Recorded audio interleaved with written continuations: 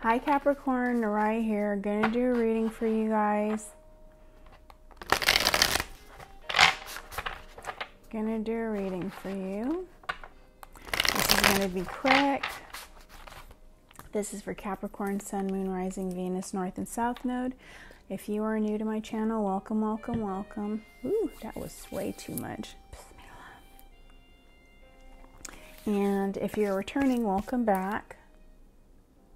I'm really having some curl issues. All right, guys. Let's see what Spirit has for you. Spirit, any messages, guidance, or warnings for the sign of Capricorn, please and thank you.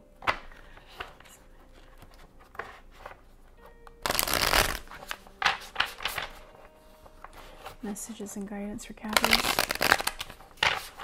Messages and guidance for Cappies. Let's see what Spirit has. I feel like this is going to be rather quick. Okay.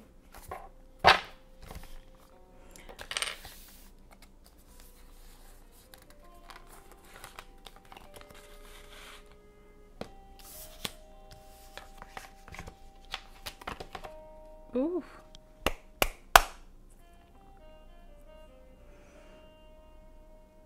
I have options. I have options here.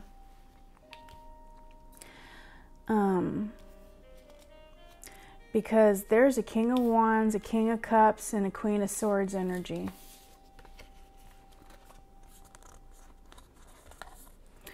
This is a go-getter. This is an entrepreneur. This is somebody that makes things happen. This is a person that takes charge.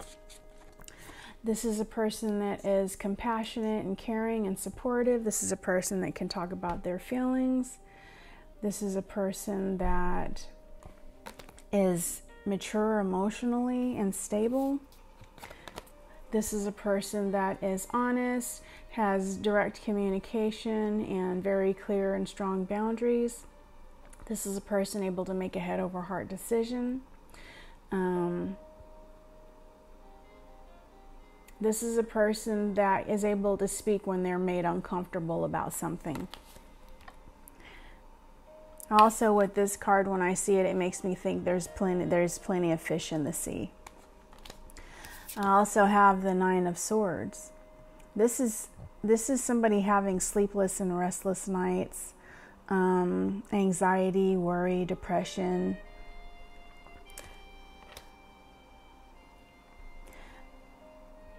I feel like after a period of that, there are options for you guys. And you could have these options and not even realize these options are coming your way because you're still stuck in this energy. You're supposed to be in the Empress energy, nurturing yourself and taking care of the things that you need to take care of. Turning things into gold, making things happen, making dreams come true for yourself, turning thoughts into plans, into action.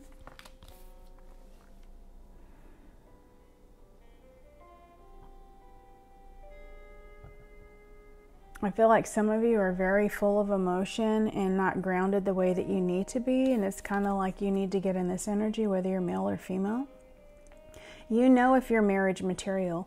You know if you're deserving of being in a relationship with somebody. You know if you know how to treat your partner the way they need to be treated when you're in a relationship. You know that you're deserving of an equal give and take. Somebody that's going to give to you. Somebody that you don't mind giving to, that's not going to make you feel depleted. Somebody that's not going to allow you to overgive. They're going to be sure that you're taking care of yourself instead of what a lot of you have gotten used to in the past is dealing with somebody that always wanted to make sure that their needs were taken care of.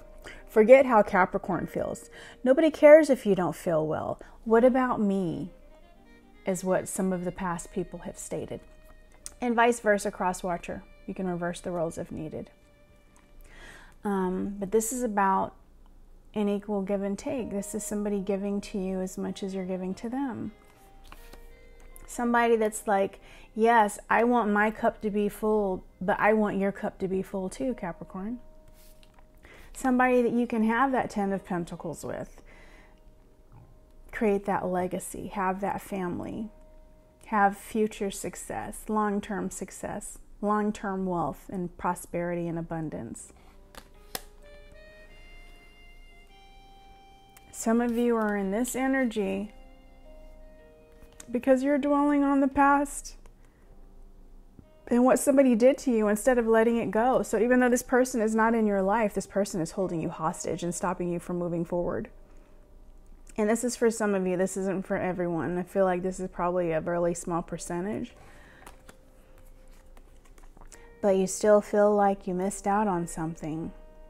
Only thing you missed out on is yourself. You missed out on time. You're missing out on yourself right now. You're missing out on time that you could be using to make life better for yourself. Change your attitude. Find happiness within yourself, by yourself. Some of you are still in this energy, in the 8 of Swords in a mental prison, not even realizing there's options. I started the whole reading with options, guys. I started the whole reading with the King of Cups, the King of Wands, and the Queen of Swords energy. You have options. You have choices. But just know that everybody that presents themselves to you and that is interested is not always going to be a good choice. Some of them are distractions and some of them are tests. And it doesn't matter if you're tired of tests, that will not stop them from coming. We go to school and we learn the lesson and then we take the test. In life, it's not like that. You take the test to see if you actually learn the lesson. This is about your stability. The Emperor, this is about your stability. This is having self-control, taking control of your life. Knowing what is important to you, not allowing anybody to deter you from what is important for you and your priorities. Knowing to put yourself first because you are worthy and deserving of love and you deserve to be your number one priority.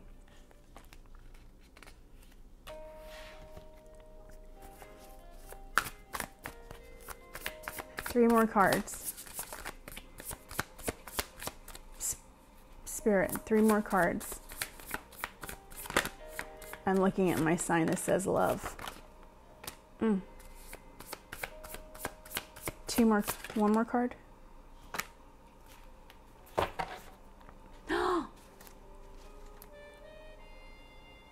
Putting this right here. Right there. So what did I pull out?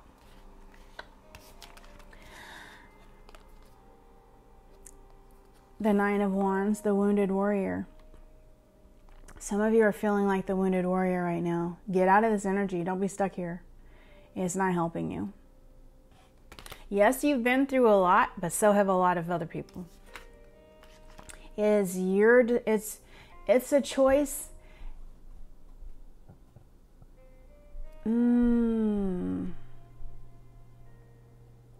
Don't sit there feeling sorry for yourself. Don't sit there feeling sorry for yourself. And don't bond with people over the tragedies that you've gone through. Do not bond with, it's my recommendation. You do what you want to do. But try not to bond with people over the negative things that happened in your life. Bond with them over the positive. Trauma bonds happen in more than one way. Trauma bonds can happen between a person that is the abused and the abuser. And trauma bonds can happen between people who have both been victimized. But they're staying in that energy by connecting with each other over their trauma or the tragedy. So it's like, yes, you're the wounded warrior, but you don't have to stay the wounded warrior. This is about getting your confidence back, getting in that Queen of Swords. And did I say Queen of Swords? Sorry, that was this card. Getting in that Queen of Wands energy where you're Feeling more like yourself. This is my Stella and Stan got their groove back card. Not allowing a past situation to change you and stop you from progressing. This is you getting comfortable with who you are while you're by yourself. You don't need somebody to be who you are. You may want somebody to be in your life, but you don't need somebody to be in your life. This person is comfortable by herself. This is a social butterfly. Whether you're male or female, this is you being a social butterfly, getting out there. People are noticing these positive changes. When you start making them, if you're not making them already, you will be recognized. You'll make positive changes, feel more confident. These are 2 confidence cards. These are 2 cards where all eyes are on you. People notice. People see your happiness. You can say you're happy, and people can tell if you are. But you seriously, truly being happy,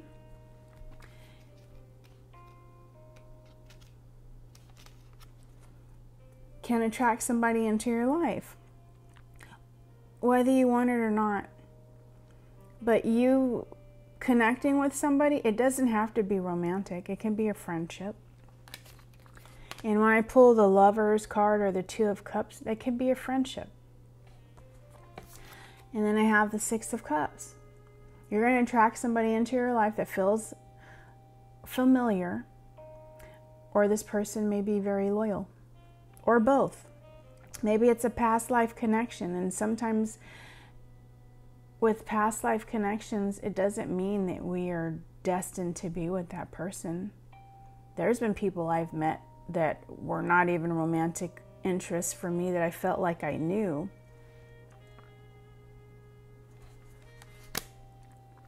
But the 10 of Cups is you being happy with yourself and having your wish fulfillment and meeting somebody else that's happy with themselves and are focused on their wish fulfillment.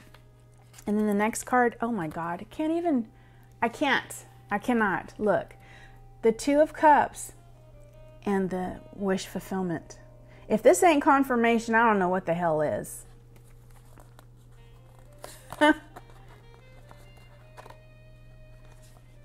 Yeah. 2 of Cups, an equal give and take, a partnership. This is a relationship or a friendship. Somebody you feel really close to, have a tight bond with. This is the 9 of Cups. This is your wish fulfillment. This is you having everything that you want. Positive outlook in life, etc. This is the King of Swords. This is standing in your truth, being honest, being wise, head over heart decision. It goes with the Queen of Swords here. Oh, shits. Oh, shits and giggles. Damn it. Memento.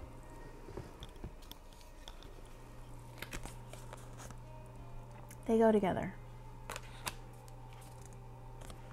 And then we have the Ace of Cups. This is a new beginning, a romantic relationship, a new friendship, an emotional start to something that brings you joy.